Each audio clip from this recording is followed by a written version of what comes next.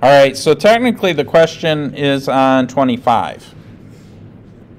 I probably should have taken a drink of my coffee before I started recording.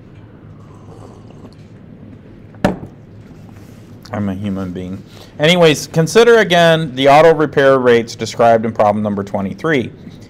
If you own two cars, what is the probability that neither will need a repair, so on and so forth. So basically, in problem 23, they ask some questions about car repair, which is funny because every 5 seconds somebody's calling me and offering me a warranty, an extended warranty on my car. And basically, if you were to do problem number 23, I'm just going to write the answers down. I'm not going to go over 23 because it sounds like you guys know how to do that. But what was the probability, and this is just one car. What's the probability of no repairs? So you should have gotten 0.72 or 72%. Part B says, what's the probability of no more than one repair? So you should have gotten a 0.89 for that. And then some repairs you should have gotten 0.28. All right. And if if you need me to go over that, I can. But we're going to do 25 right now. So let's just focus on 25.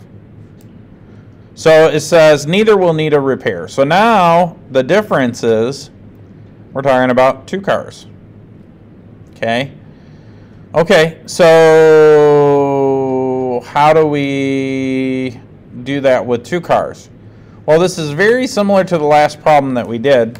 So what was the answer for 23? Well, for 23, no repairs was 0.72. But now we're doing that with two cars. So we're going to say 0.72 for the first car.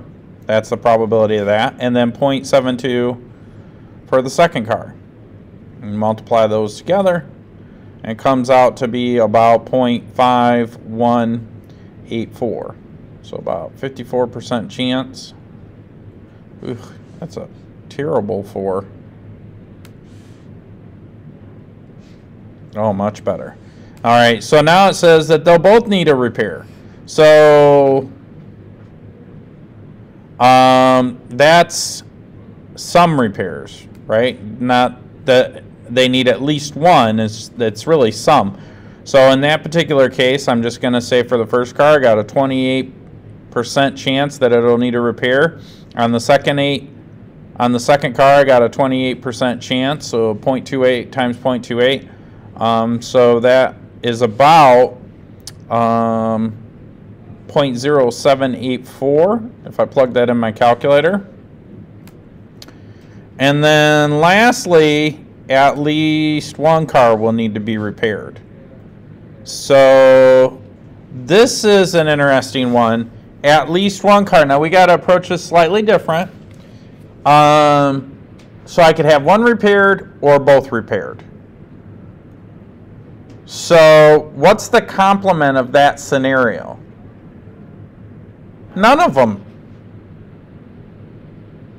None of them will need to be repaired, right? So then I could say 1 minus neither.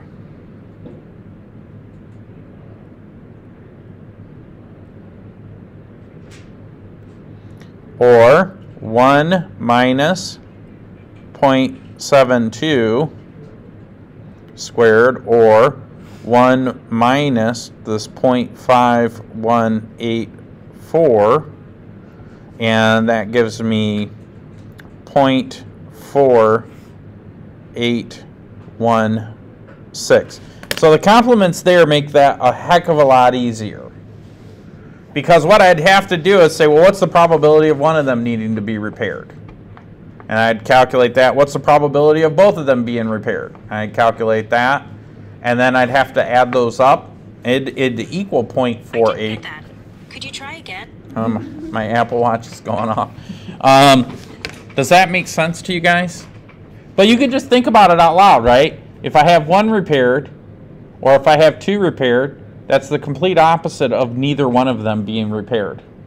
So that's the complement. 1 minus the complement gives you the same answer.